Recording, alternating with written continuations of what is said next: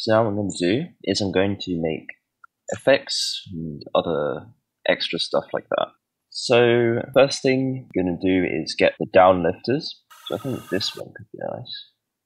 The key of the track is E, so I don't need to pitch it either. I'm just going to stretch it.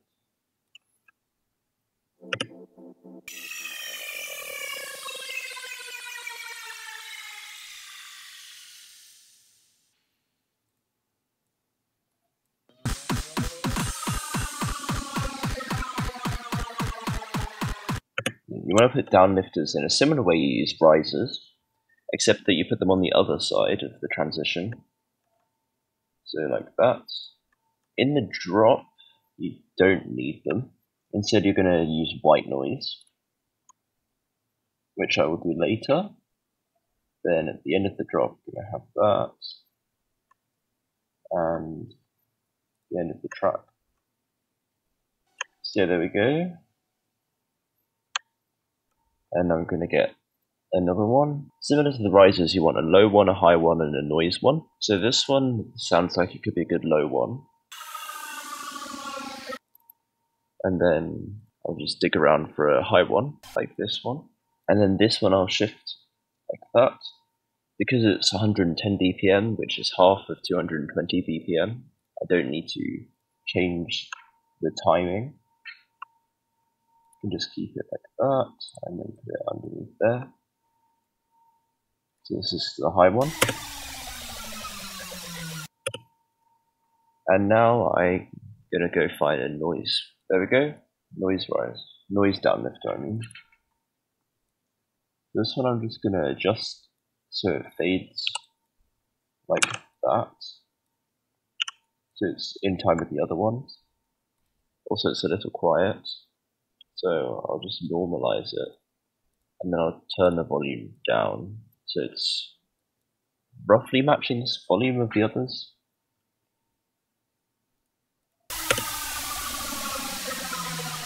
Yeah. So again, do that. And now I can start compressing them and EQing them and all that stuff. First I'll name and color them. Okay. So, and then I'll do the buffs as usual. So now they're all colored and named. And I can do the low one first.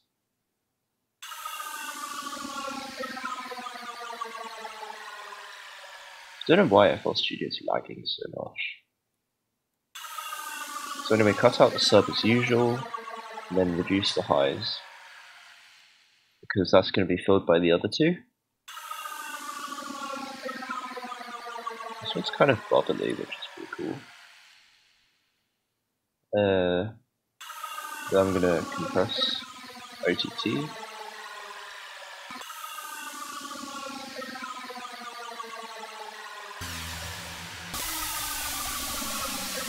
So I think that's good. Next, the high one. The high one, again, cut out the sub. Then I'll reduce the mids.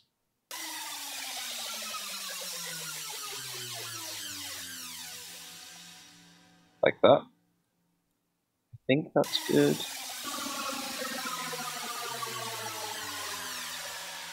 I'll just boost that a bit to emphasize that frequency in the noise.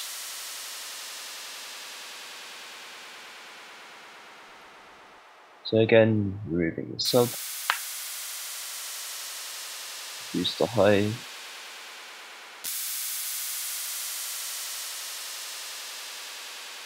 and I should turn this one down a little bit actually.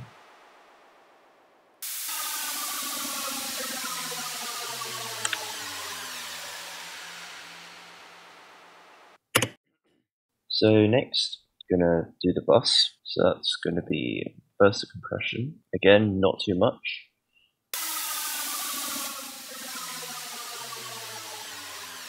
Just want to keep that fading out. And then reverb.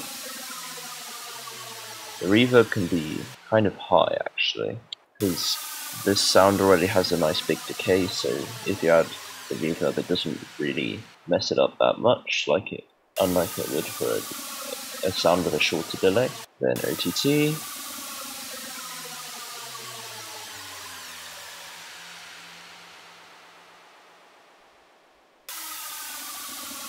I'm going to turn down this one a little bit. Yeah, that sounds a lot cleaner. Then an EQ. That's not an EQ.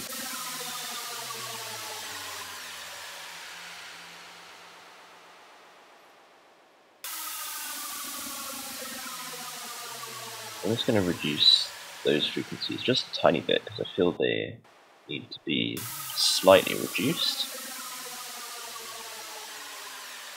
Actually, I should put that before the compressor, and then that is done.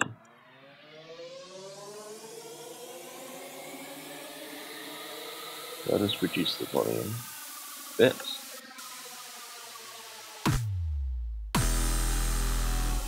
There we go.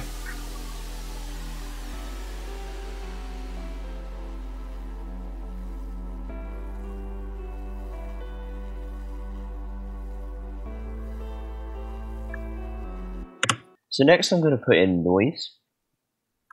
So noise will just be behind all of the bits of the track where there's not much happening, such as this one. It's just a small sound you probably won't really notice, but it's there, and I think it's good. Triple oscillator. So for this, it really doesn't matter what sound you put in, because it's all going to be removed and replaced with noise. So I'm just going to put in just that note. And this is going to be the noise filter. And there you go, noise.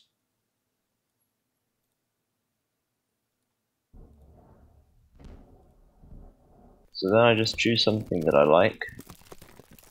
Paper is one that I use a lot, as well as rainforest. There was another one I use a lot.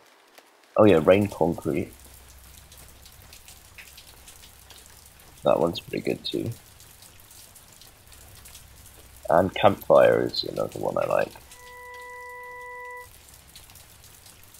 So you can hear if you turn down the mix, you'll get that sound back. So just turn it up all the way. And then I can process that. Take out the sub. You can also take out a lot of the lows and the mids, because it's really the high end that you're focusing on. Then reverb. This is background stuff, so quite a lot of reverb.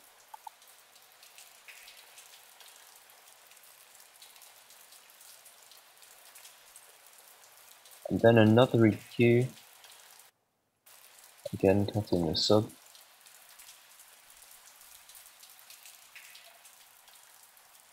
As well as the high mids. So you can hear it sounds like this.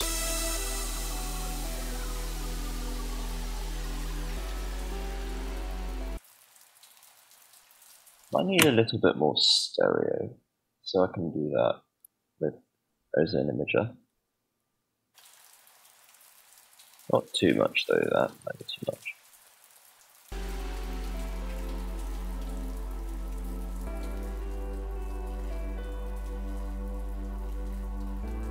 There we go. So that just adds a little bit more to those empty sections.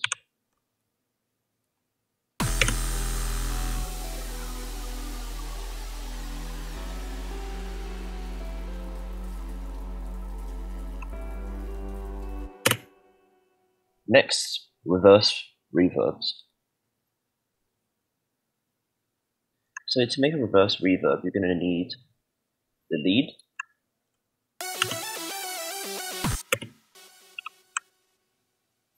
Then you take the first note, chop it off, and now turn off. So now you're going to turn off the reverb and delay on the lead chain. And just for now, we're going to put it on this chain. So everything you do here is temporary, and you're going to undo it later. First, delay.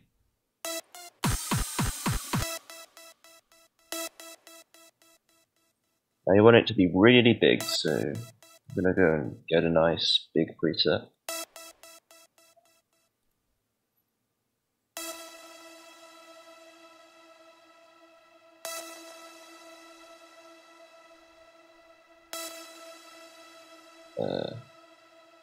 Something like that sounds good, although I'll have a bit more high and less low. See a nice big delay reverb, and then I'll just put that in Edison.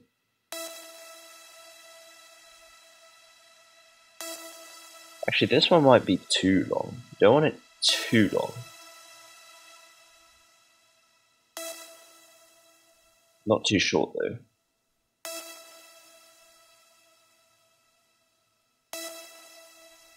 So I think that would be good.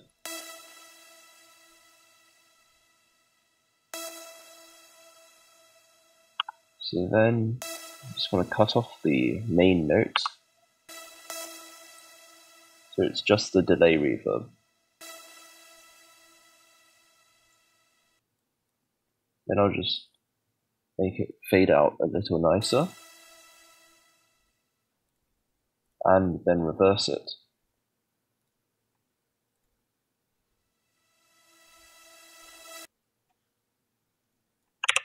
So there we go. Now I can put that in the track.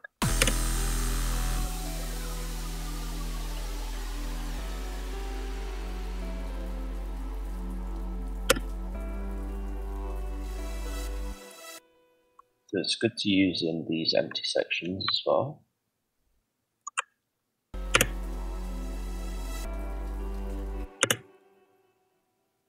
So now what I'm going to do is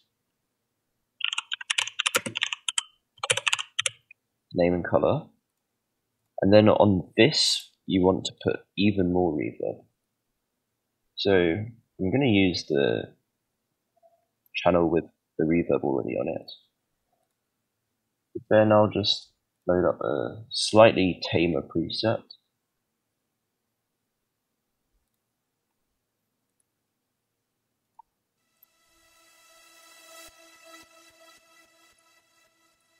Something like this I think is nice. So let's mix.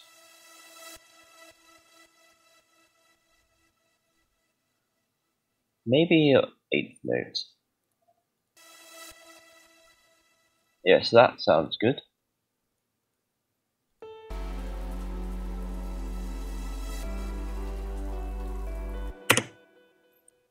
After that, EQ. Oh yeah, and don't forget to turn the reverb and delay back on for the leads. So I'll just take out the sub.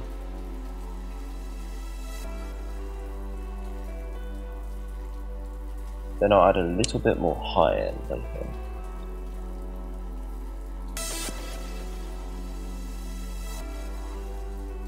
Yeah, there we go. Be a bit more actually. Nice. So you want this to be quite sparkly, which I think now it is.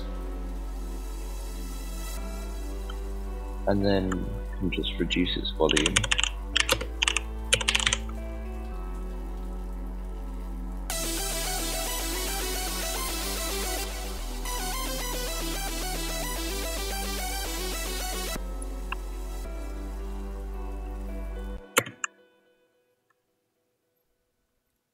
Then just put that in the empty sections. So it just adds a tiny thing, which makes it more atmospheric. You can also add this in the main break. I think that sounds good.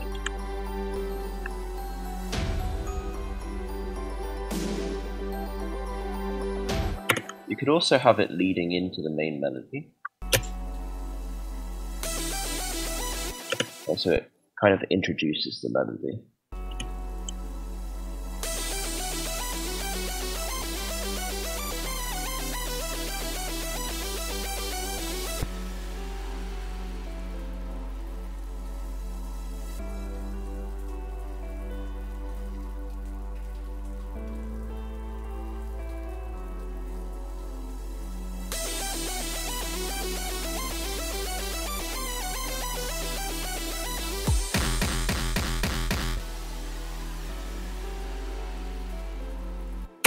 And now white noise. So I use this when I want to have a riser, but it's in a section like a drop where it's going to sound out of place. So I'll use a white noise riser instead. So cut out the sub, and then an important part here is for this filter, we're going to automate it. So first I like to put this peak thing, then a pattern,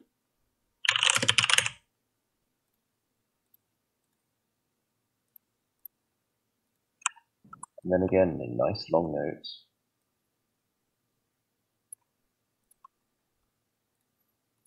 So you want to put this in the drops, like that, and in this one, then in this one. Also, there should be a downlifted here.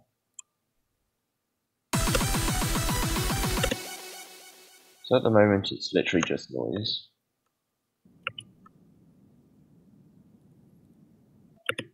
It's very quiet because I've filtered most of it out.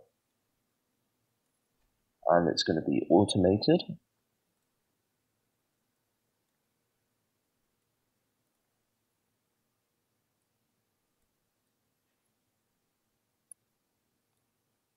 So it does this nice fade out.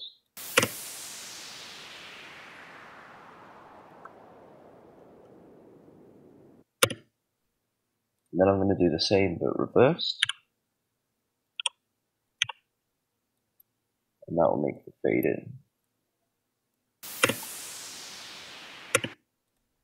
Then I'm going to put reverb.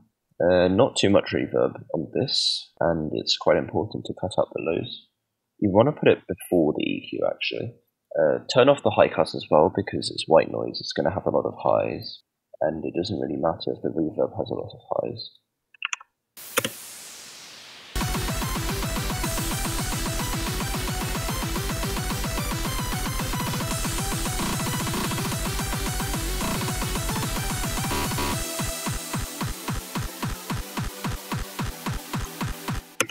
Now I'm just going to copy that automation over to the other white noises.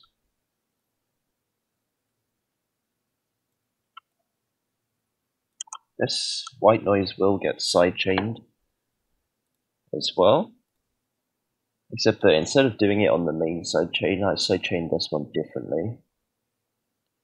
The main sidechain I'm going to do when I'm mixing the track, but for the white noise, I'll just put this tau filter and then have the LFO set like this.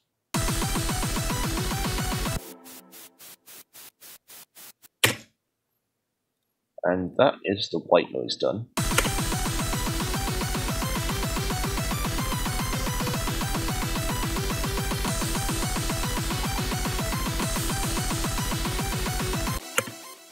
Actually, it fades out a little quickly, so let's do it. There we go.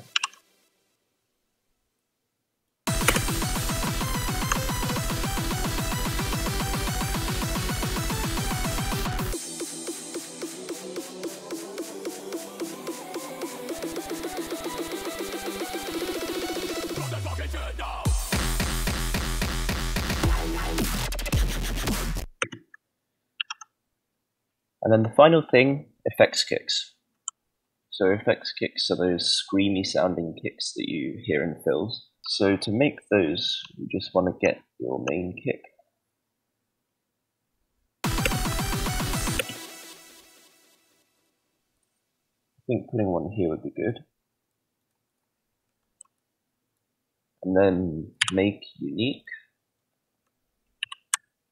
and link it to a channel.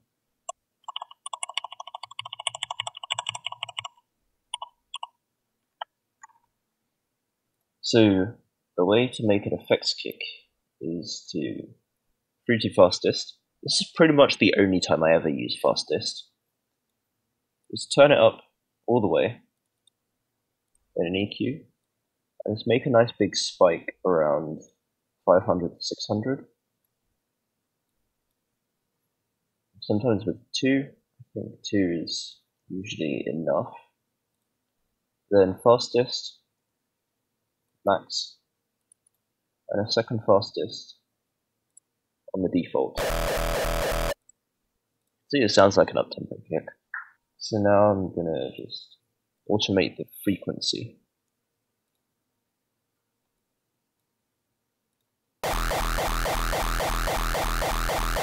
And do that for the other one as well. You can just link that.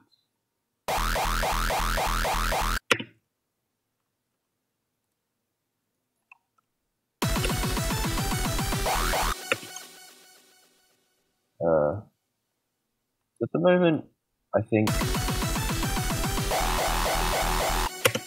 that is good. Next, reverb, plenty of it.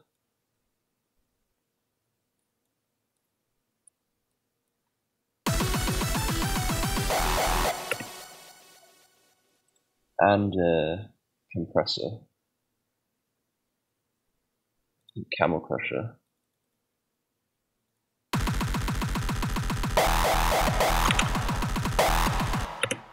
Can turn on fat mode.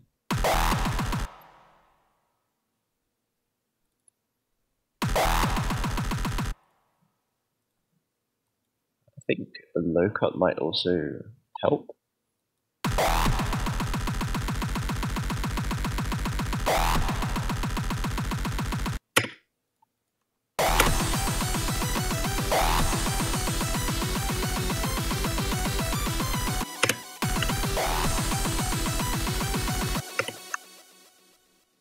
There we go.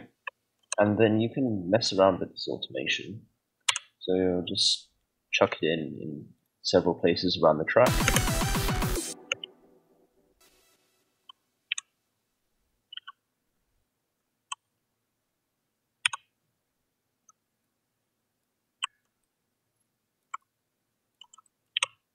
One common pattern is when it goes up and then down. So kind of like this.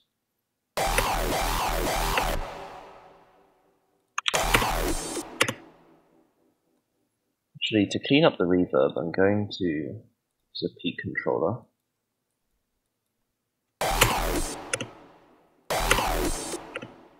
And what that's going to do is it's going to turn the reverb down whenever the kicks play. Like that. So that just makes it a bit cleaner. I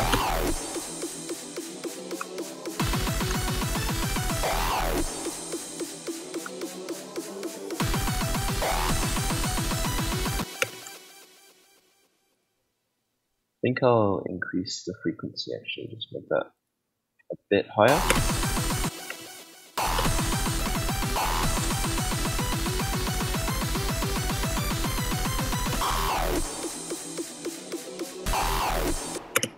And you want to just keep messing around until you have a nice thing. You can also use them like kick rolls. So I'm just going to stick one here after this kick roll.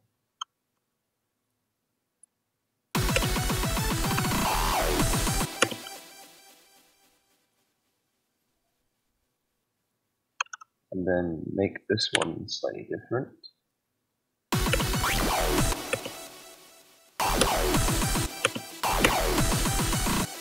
I think that sounds good.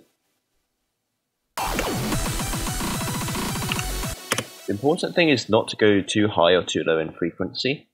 Just small changes will make a big difference to this. And I think I'll put some in the intro as well. I'll take this kick roll out, because I think this would be better.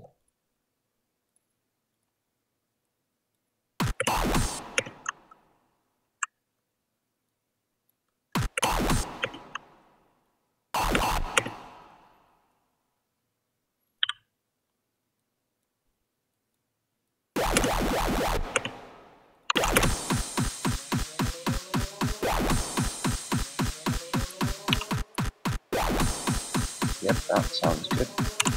And I'll put that one in the other. I'll put that one in the outro as well.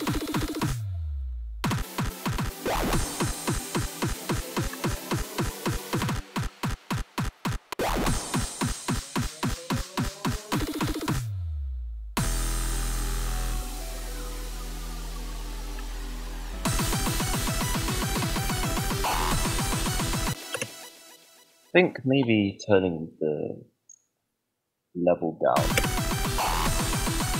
Yeah, that's a bit better. And this section doesn't really need bone.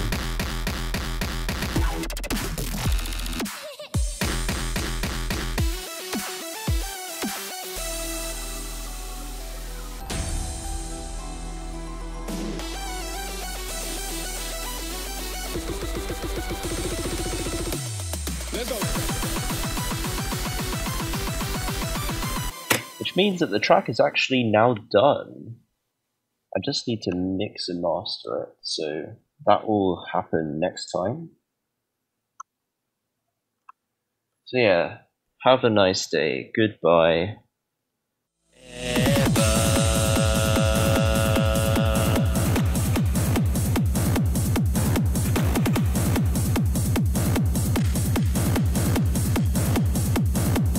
Open your mind.